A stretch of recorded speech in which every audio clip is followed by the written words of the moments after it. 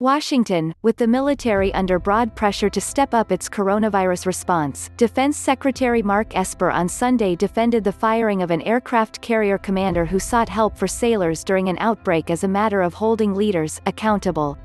He also said the matter was under review. In two television interviews, Esper said Acting Navy Secretary Thomas Modly made a very tough decision last Thursday to oust Captain Brett Crozier of command of the USS Theodore Roosevelt, which was docked in Guam, and that he supported the decision. It was based on his view that he had lost faith and confidence in the captain, based on his actions.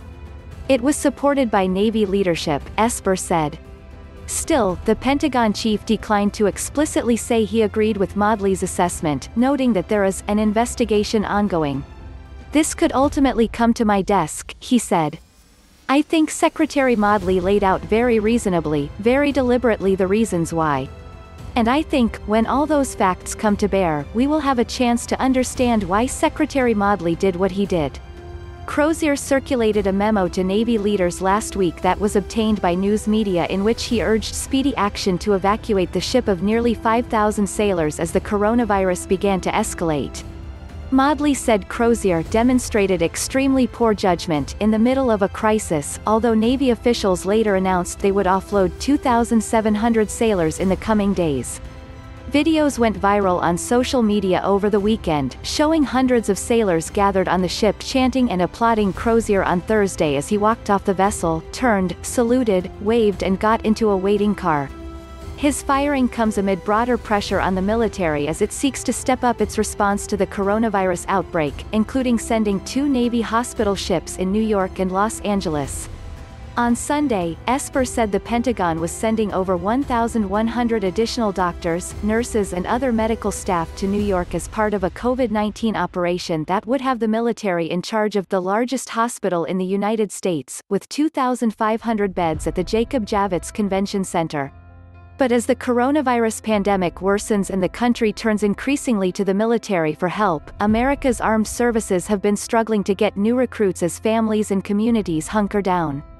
The services, as a result, could fall thousands short of their enlistment goals if the widespread lockdowns drag on, forcing them to pressure current troops to stay on in order to maintain broader military readiness. Asked over the weekend about whether Crozier's firing could hurt morale in the military, President Donald Trump said he was not involved with the decision but agreed with it 100%, calling his letter not appropriate.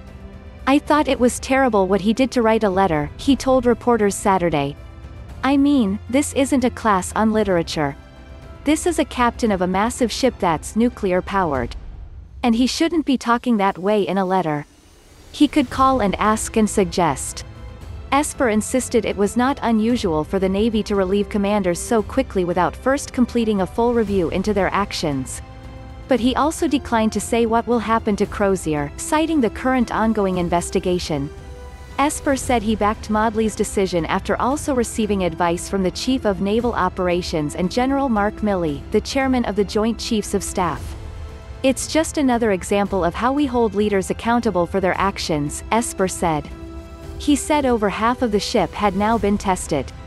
About 155 sailors had tested positive for COVID-19, exhibiting mild and moderate symptoms with no hospitalizations whatsoever.